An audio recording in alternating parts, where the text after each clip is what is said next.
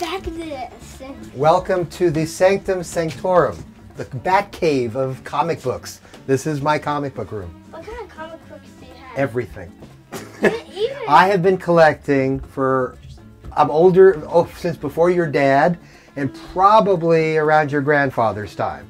Okay, I don't know if these are some of our students here at B'nai Jacob Synagogue, and as we talked earlier, I try to reward our kids when they do their homework. Hopefully that they'll enjoy their time with me after they're studying, and some of them are about to start, some of them are going to start, and someone's already started. Whenever they do what they're supposed to do your lesson, what do you get? we get a comic book. You get a comic book. So these are 3, and they're some of our finest. They're our world's finest, if you will.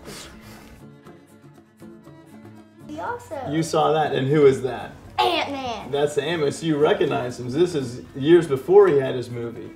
Oh, really? Now he has a Spider-Man. Yeah, because that's all part of the Marvel universe. Go ahead and flip through that Ant-Man. Did you ever read any of the Spectacular Spider-Man?